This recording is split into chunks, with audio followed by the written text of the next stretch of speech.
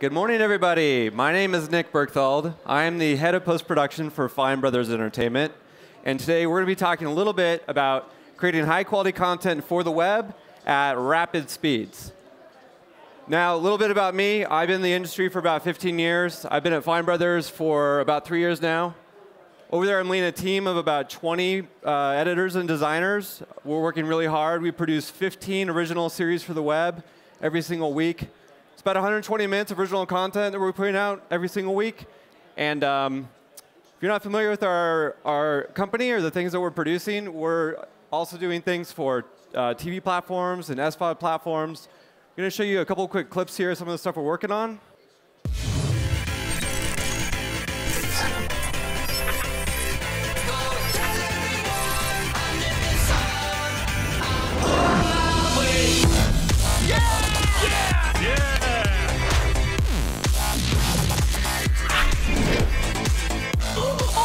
Oh my god! Oh my god! This is the new generation. This is the future. Oh my god, what is that? Yes, yes, yes!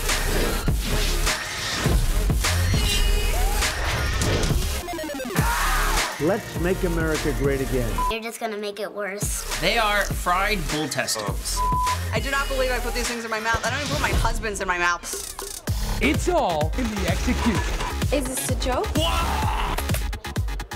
Julie, Oh my god, oh my god. you are under arrest. God damn it! This season on 6 Degrees of Everything. Whoa. That makes me so mad. YOLO. You only live once. Peach or barf? Oh no. That would be me if I got Adele tickets. Actually, that was me when I got Adele tickets. What the f?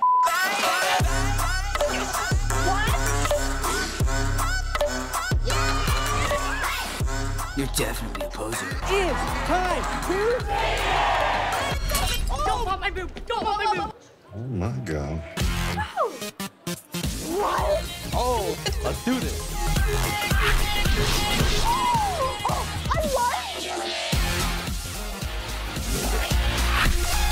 Pause. Slipped on banana peels and fell down 3 flights of stairs.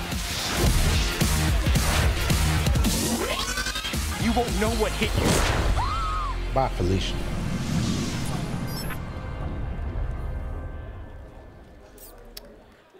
OK.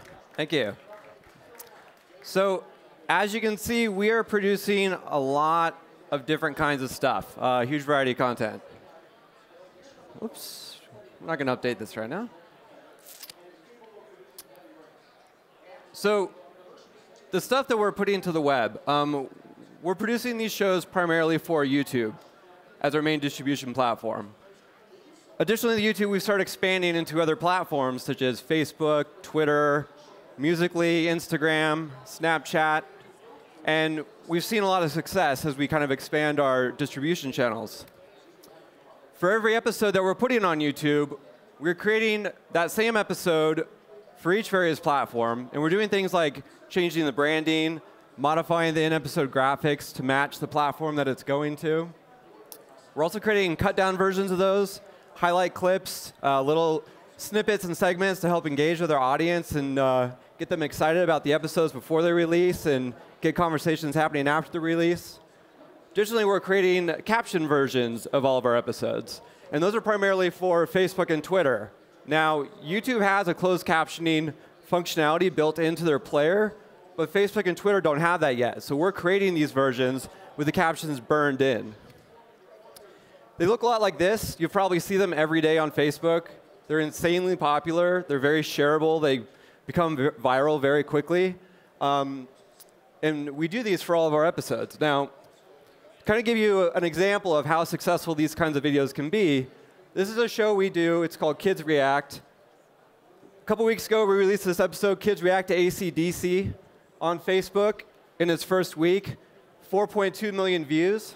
That same time, we released a second version of this episode. It was a captioned version with the titles burned in. And that same episode, in the same amount of time, 42 million views. Yeah. So it's a staggering number. It's 10 times the amount of views because you're doing the captions burned into the video. And these are actually really easy to make in Premiere. And so I'm going to take a quick moment and show you guys how we do these and just how easy this can be.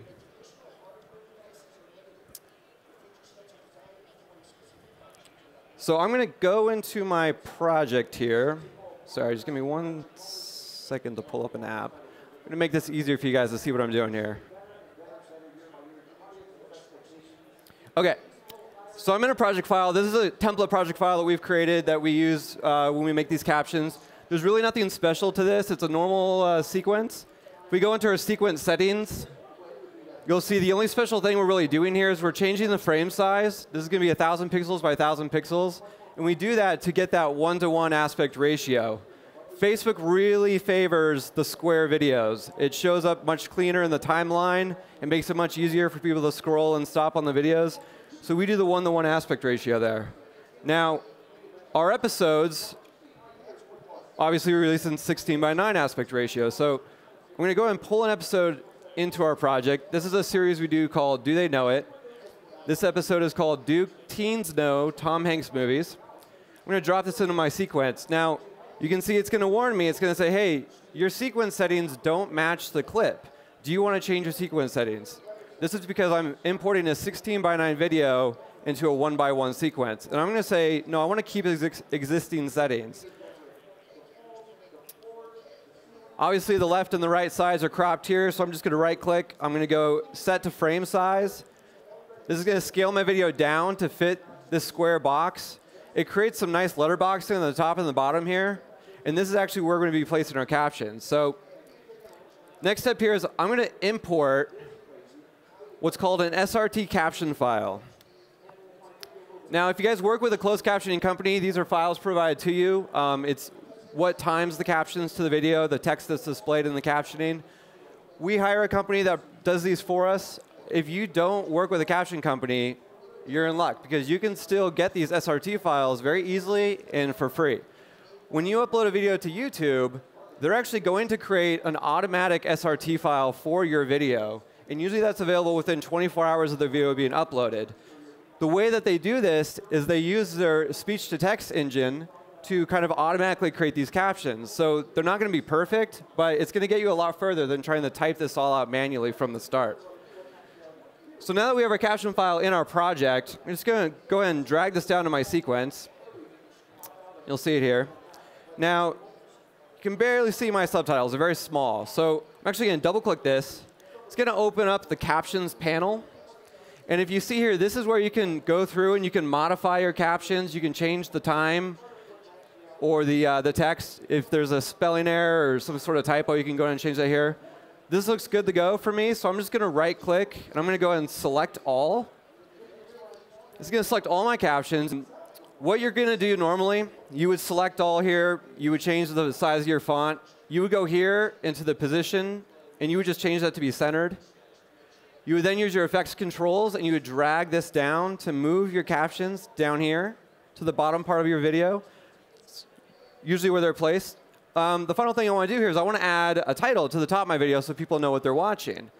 Now, we used to use the titling tool in Premiere.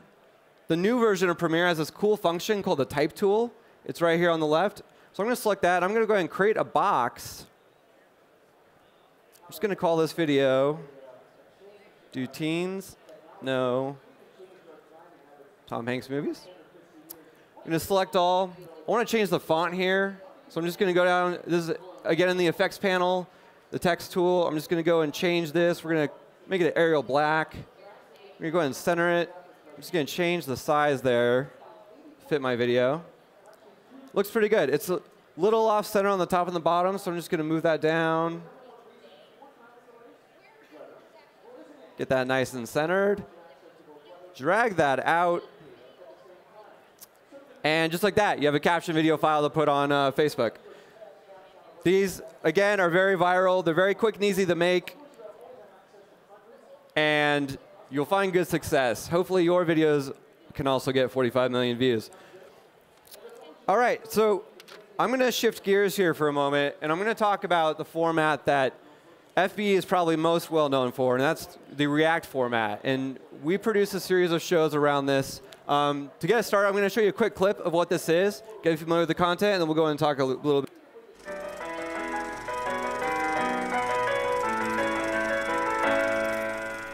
For this episode, we're actually going to be showing you highlights from a music and arts festival called Coachella. Oh, I heard of that. I've heard the Coachella Valley. Is that where it took place? I went when it first started, and it was just... it's changed now. Of course, everything changes with... But I just love seeing all the clothes and stuff.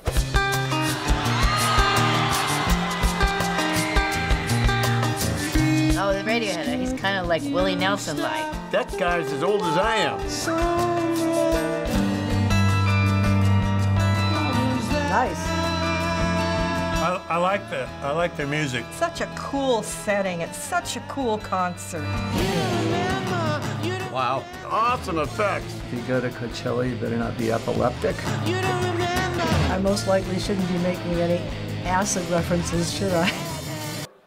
That's pretty much exactly what it is. It's people reacting to different things going on around the world. And we feature different generations. We have elders, teens, adults, kids, amongst a few others.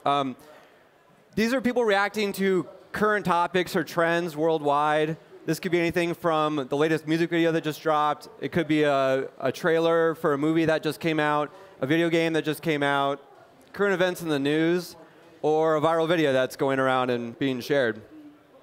Now, one of the biggest challenges that we face with this series is that of timing and topicality.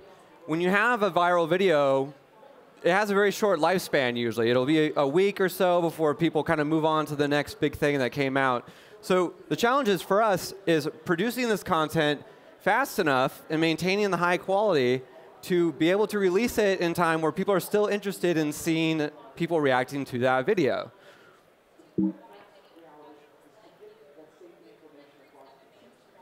This is an example of our production schedule from last year. Last year, we were producing videos with about 1 week of a turnaround. We would shoot and assemble the episode on one day. We would take 2 days to edit the episode, get it to a picture lock with the producer. The next day, we would do finishing. These are things like graphics, color, sound. And then finally, on the last day, we would release the video. So this is almost a full week, a Monday to Friday turnaround time. And that worked for a long time, but what we found is as more and more people started going to the internet for content, the lifespan of a video and the attention span of things that are viral and kind of hot at the moment kept shortening. Attention spans were shortening. The internet was speeding up. There was more and more kind of competing out there. So we figured we needed to get our videos out faster. Now, another thing you'll notice about this is that we're working 8-hour days here. So one of the things that we really value at Fine Brothers Entertainment is a 40-hour work week and a good work-life balance. So when we decided that we needed to speed up our process, we didn't want to sacrifice our quality of life to do that. The other thing that we really value is quality. We're known for our videos being of high quality, and we didn't want to sacrifice that either. We weren't going to change our format or reduce the quality of our content in order to get it out faster. So we had a challenge. What we ended up doing is we looked at the various stages of our process and figured, where can we find the efficiencies at?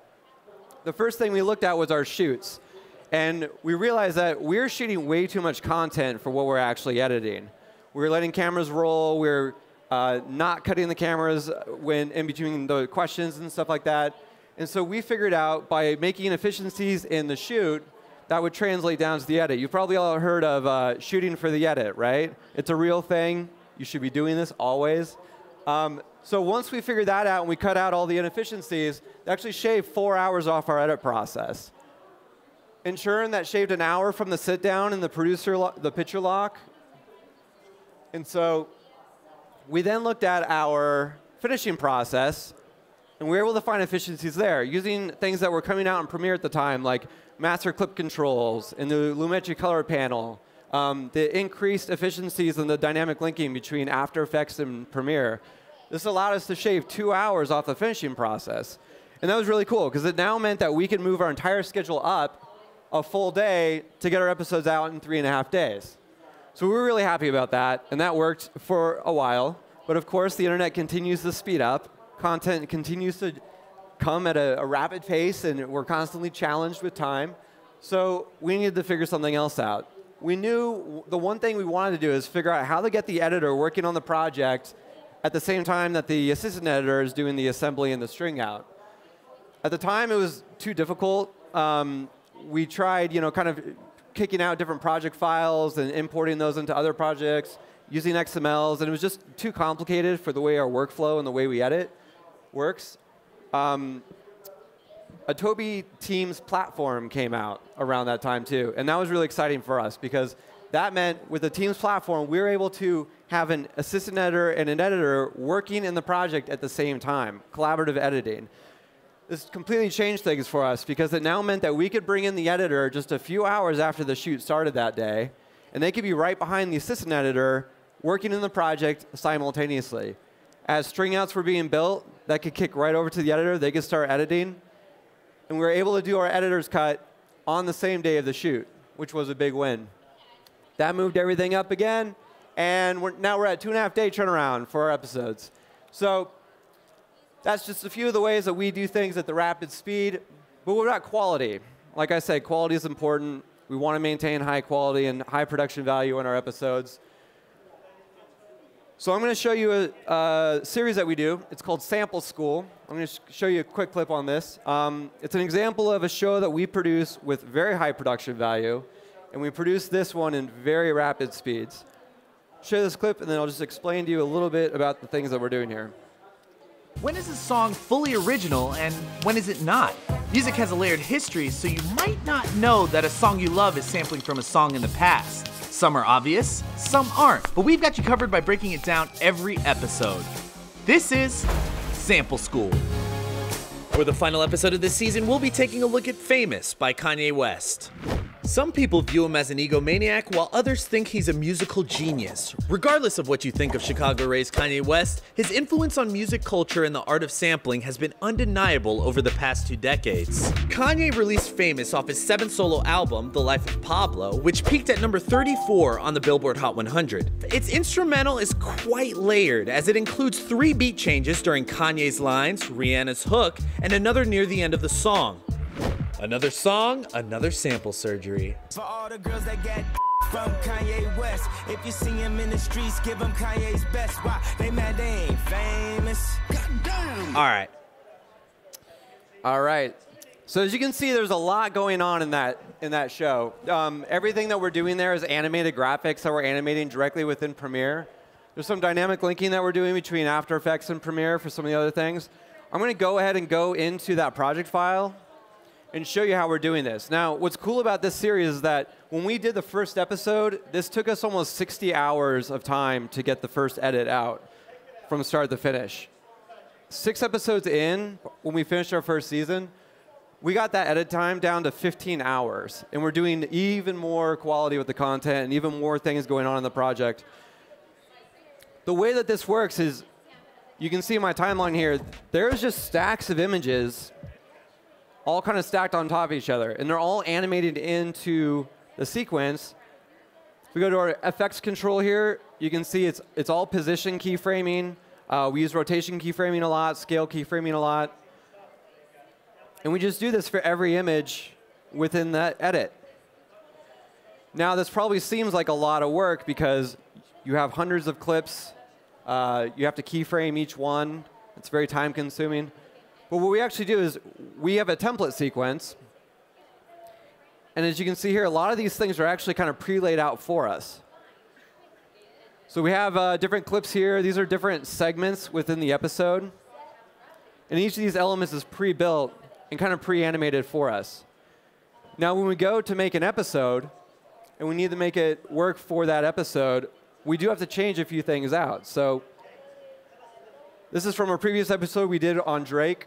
I want to use this asset in my edit, so obviously I need to swap this out for a clip on Kanye. If I just go to my Drake clip here, I'm going to right-click this, and I'm going to say Reveal in Project. It's going to show me exactly my bin where that clip's located. I'm going to right-click on that. I'm just going to go to this Replace Footage function. I'm going to find my clip. It's right here in my graphics folder. It's a clip of Kanye standing relaxed. I'm go ahead and say, that's the one. And just like that, it's updated the graphic, and we now have Kanye instead of Drake. I'm going to copy this. I'm going to go ahead and paste it into my sequence.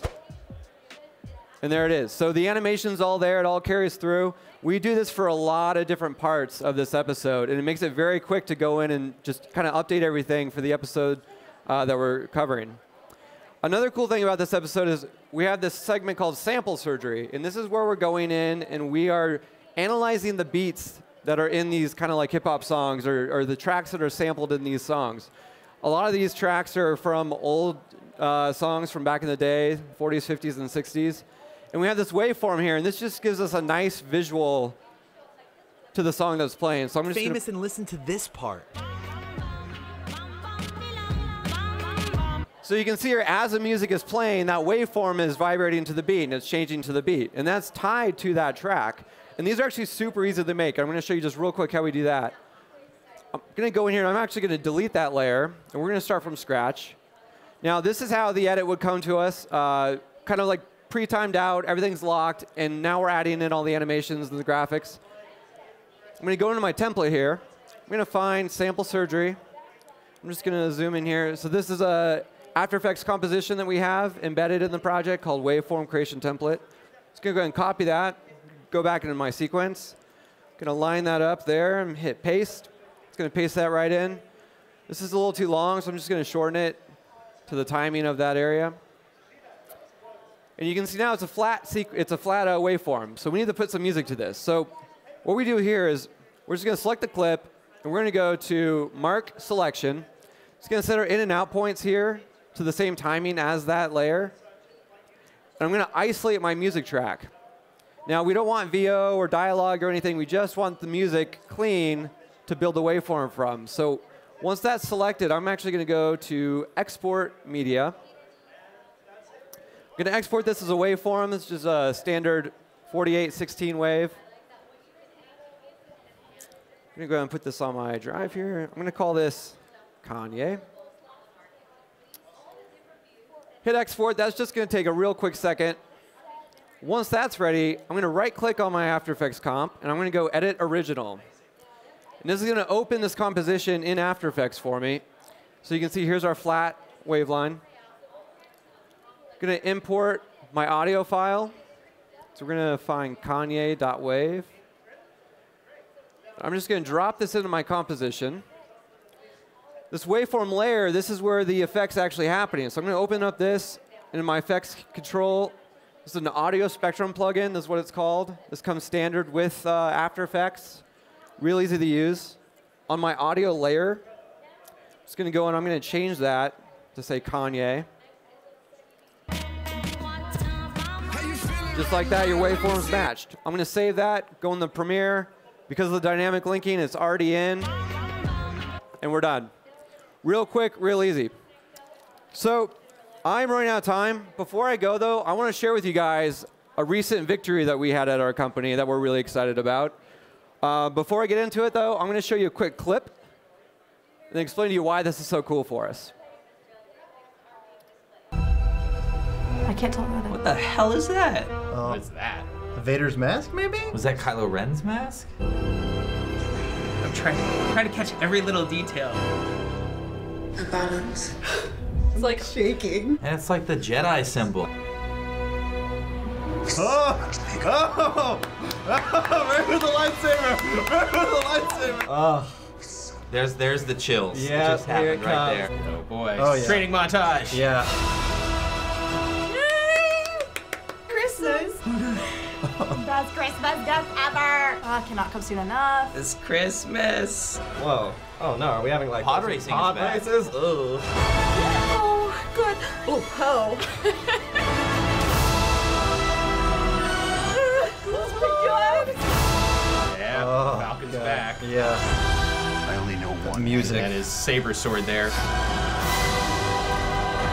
Okay, Phasma's back. She's back! She's back! It's time for the Jedi Yes, it is. to end. No. What? To end. No. To end. What? Shit. What the? right. So that was actually some of our staff geeking out to the new Star Wars trailer that came out 2 weeks ago. What was challenging and cool about this is this trailer dropped around 10 a.m. on a Friday morning. That was a challenge for us because of how our production schedules work. We don't film until Monday, which means this episode wasn't going to come out until Wednesday. We didn't want to wait that long because we're all super excited about this. So we kind of took it upon ourselves to put everything that we had done over the past year and all the efficiencies and stuff that we had figured out, put those to the test and see if we could actually shoot, edit, and release this episode in one day. And we did. So we shot starting 10 a.m. First shot rolled. We started the edit around 11 after the assistant editor had already started building some sequences. The edit finished around 6 that evening, came out by 8 p.m. that night. And what was really cool is we were able to use all these kind of tools that we had figured out with the master clip control, the lumetri color panel, and most importantly, using the Teams collaborative platform for team projects to allow us to collaboratively edit that project together. I think at one point we had 5 different people in the project file working simultaneously. People building clips, people putting in graphics, people doing color correction and sound mixing. And it was just a really cool, exciting challenge. We're really happy we were able to just put that out in the same day and satisfy our fans' craving for that trailer. So that's all the time I have, guys. My name is Nick Bergthold. I am the head of post for Fine Brothers Entertainment. If you have any questions about things you saw today, you can shoot me an email. My email address is nick@finebrosent.com. And I hope you had a good time. Thanks for coming out.